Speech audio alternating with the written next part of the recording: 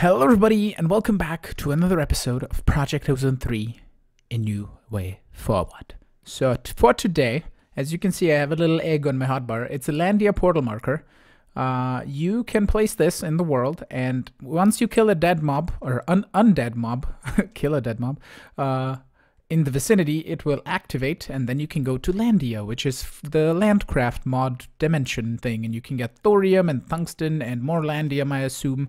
Unless the Landium is only found in the Nether, so it looks like, but you can get a lot of stuff for different like pickaxes and stuff. They have quite a bit of durability. This one has 2,000, 2,500 for the Kelline, and the Kelline ingots is basically Kelline ore, and you can get an energy wand which fires at your enemies. There's the Landium bow, there's thorium armor, which again is the whole progression thing with the black quartz, and then the ori crystal, and then the iron, and then the osmium, and then the lead, and then the nickel. It's so much armor. Okay, so I need a way to capture the mob. Do I have any? Do I have gas tiers? I have gas tiers. We have mob imprisonment tools. We can just get some plastic. I think that should be a mob imprisonment tool. Nice. So I'll go grab a wither skeleton in the Nether, I think. Because gathering things here could end up bad because of explosions. So I'll go get a wither skeleton, and then we'll place this portal somewhere here. And we can, or probably I can just grab a zombie pigman. That's, I assume, counts as an undead mob. I hope. Because undeads are zombies, so zombie pigman should be good if we kill that. So let's just grab whatever we see first. There's lots of fire, lots of loading. What are you? A demon pig. Interesting. Okay. Zombie pigman. Thank you very much. We should be good on that. So let's just head back to base and activate this portal. Shouldn't take us too long. Anytime now. Portal. There we go. Okay, I'll just place this right behind here. I just need a... we can... Actually, no. I turned off my portal. That was not what I wanted. Let's grab a flint and steel. Flint and steel, and I'll also grab just some stone, I guess. I don't know if we have to make the portal safe over there on the other side, but we should be fine, I think. I don't know how... There's some boss mobs and some, like, other mobs that do stuff, but if we do this, and I just kill you, then you're gonna come after me anyway. No! Why? Okay, let me go grab another mob. Maybe put it in a secure spot.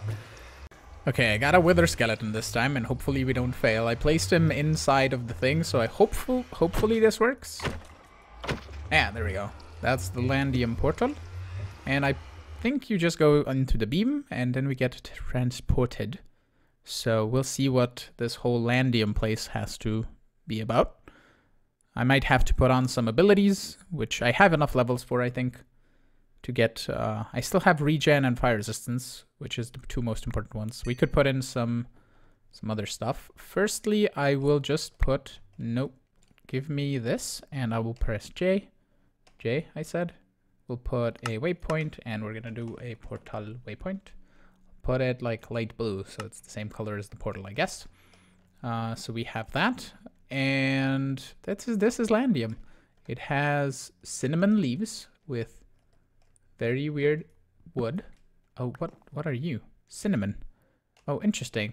Okay, so it's like it grows cinnamon around it. That is interesting. Okay, I got some saplings for that.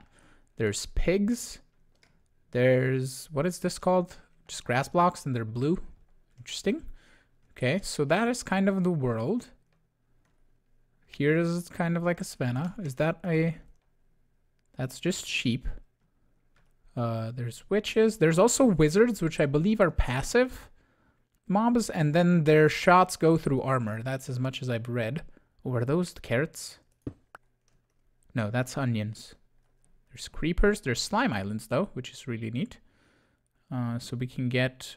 I think we have the purple slimy sapling. but we can get a couple more. Let's get let's get magnetize on here. We have regen, speed, fire resistance, and absorption. Absorption's fine. That's extra hearts. At least this slime island isn't as excessive in slime spawning as the one that was in my base. I assume they fixed that. I think it possibly was a bug. Hello, blue slimes. No. Stop, please. Thank you very much for stopping. Let me just get a tiny bit more of this blue slime. If we ever want an embossment, we have the blue slime for that. And I have the purple slime. We just need the magma slime, I think, in that case. Okay, so let me just fly around here, maybe dig down a bit and see what I can find. I put on night vision so you can see a little bit better, but we found the ores from Landcraft. This is Friscoin, not Friscoin. And then we have Morganine. Can I even harvest this? No, it's non-harvestable for this pickaxe level. So we need to make a better pickaxe if we want to harvest this, but it is here. What are you? Corallium ore? Okay. I got corallium gems. These are used to make corallium infused stone. And you can make clusters. But these are just made to do corallium infused stone, or is it? It's like fuel. Interesting. Okay. What are you? Garfax. That's another one from Landcraft that we can't mine. It's already always also here. So if we look at Landcraft, the Kellian ore we haven't found. Garfax we did, Morganine we did, Rashaline we didn't, and Frisian we'd have. They don't show up in JAI if I do anything. So maybe they spawn more downwards? And I'm gonna run out of food in like a couple more vein mines. That's another Frisian.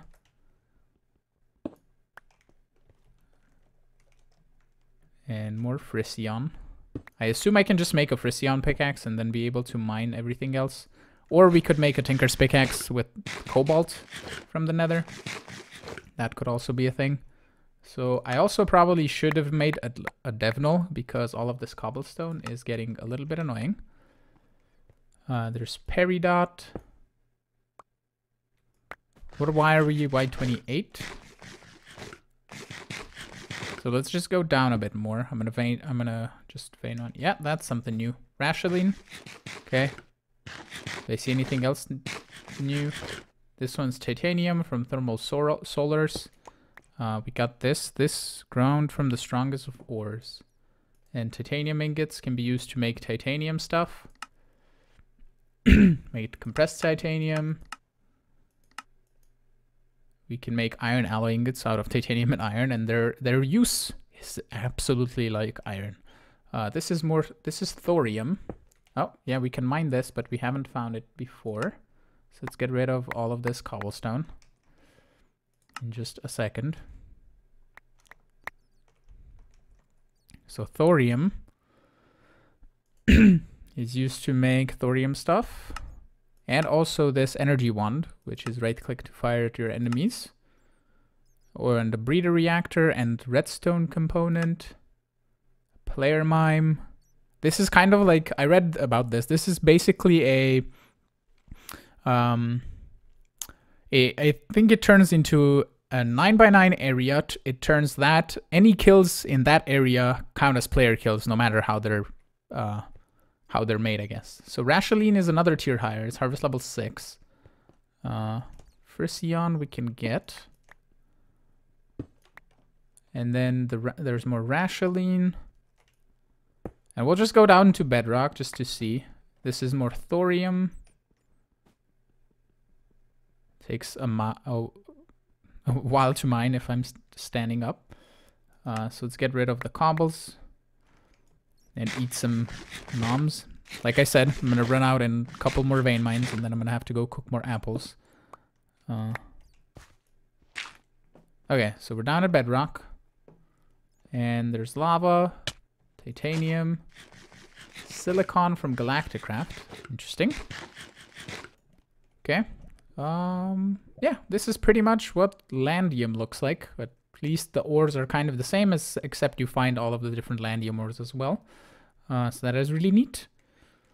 And maybe I'll go around. I don't have a long-range weapon, so that is kind of problematic if I want to fight anything else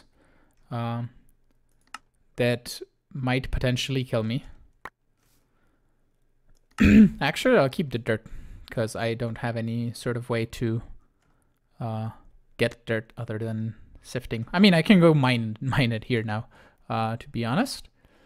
But I'll just fly around and see what there is to see.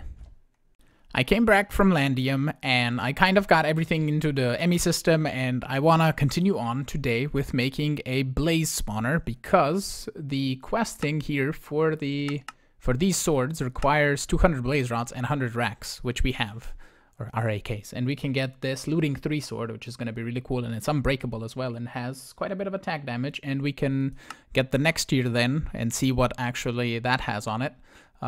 So basically, I have the 2 blaze spawners, some blocks. I have a crate. I wanted to use a mob crusher, but now that I'm thinking about it, what I'll just do is grab this, basically. I need a silk touch pick, or no, we can use the glass cutter, right? To glass cutter to get a simple silk touch going, because I think I can just use this to break all of these. Nice.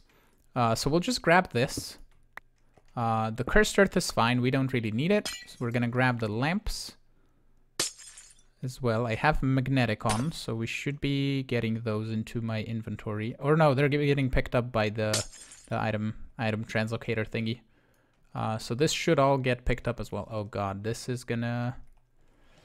I need to turn this off. How are... Oh, you're running because of the lever back here. So let's turn this lever off. It's still really weird that you can put torches and levers in the same block. Okay, so let me just get rid of a little bit of stuff. What do I not need on me? Dirt and the redstone lamp. Just so I pick up the upgrades, because I didn't really want to lose them. They cost quite a bit of stuff to get. So we'll just break this by standing on it, so we break it just a tiny bit faster. And that has gone into here, probably. Yes. Okay. So, to have space, I do. So let me just build this up. I'll just build it somewhere here on the side. Maybe just go from the edges here. And we're just going to build probably a 9x9 of space for this. I'm just going to do this as the edge. And then I'm going to chisel some of them to another one. Maybe panels are not stained. It doesn't really matter. We're going to be changing this anyway. We'll do these. And let's grab a couple of them. So we'll do 1, 2, 3, 4, 5, 6, 7, 8, 9. And wrap it around. And 1, 2, 3, 4, 5, 6, 7, 8, 9. And then wrap it around like that. Just to get blaze spawners going, just so we can get blaze rods. And I have my wand on me, so we can get this done easily. Just by doing that. Okay. And then we need to find the center. So 1, 2, 3, 4, 5 is the center, and then 1, 2, 3, 4. So that'll be the center right here. So we can just put a blaze spawner right here and right here. And I'll actually just turn these into restart spawners. So let's grab drops of evil, or just a drop of evil. And we can do that. Oh, they get consumed now. Okay. Or at least in this pack. Maybe he changed it so it consumes it now. But we're going to do like that. And we can just turn redstone on. Just so we don't have a problem with that. Okay. So that should be what I need for the blaze spawners. And I'll just bring the ceiling up to the top. We need basically 1 block here and then 1 block up top, and then go to the edges. Kinda, that wasn't really the edge, but this is. And we could just do that and then that. And we're going to bring these small tiles up to here. So like that. and over to the edge. Okay, let me finish building this box, and then I'm just gonna set up basically the exact same thing that I had before. I'm probably just gonna put this in the corner. Actually, no, we won't put it. We'll put it in the center as I had before, because all of this is actually temporary anyway, and it's gonna get moved. I just want a stack load of blaze rods. So yeah, let me finish this, and I'll be back in a moment. I got the blaze spawners functioning. They're kind of slow, but this absorption hopper is slow anyway, so the speed at which they produce blaze rods is perfectly fine. And we have 1,500, 1,600 now, so we can just grab a couple of stacks of these, and then let's grab our RAKs. Random acts of kindness. I'll just grab all of these, and we can go over here and detect submit. Nice. Claim. Awesome. We have a super sword now. Awesome. Woohoo! Looting 3, sharpness 3, XP boost 1, and smite 3, and unbreakable. Awesome. What do we need for the second tier? You need basalt's rod, tarantula boss trophy, and 300 RKs. Okay, and this is XP boost 5, looting 6, 28 attack damage, 60% attack speed, 3 max health, and unbreakable.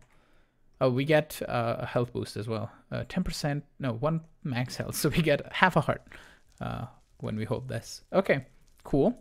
So for the basalt rods, it's going to be a bit more complicated to get those. Plus, we need to do a bunch more questing to get more RAKs or anything. So we could go to the end. We could possibly make heart canisters for the basic quests here. We could get into wood, but we don't have basic resource going, so, or basic resource automation. So I think we could go with sieves, but I think I'd rather just make an entire like building for seeds. And I had a little bit of an idea. Maybe we do the whole base place is gonna be, for example, for the farming. Oh, hello mobs. That's fine. If mobs spawn inside while I'm further away, that is all good, I think.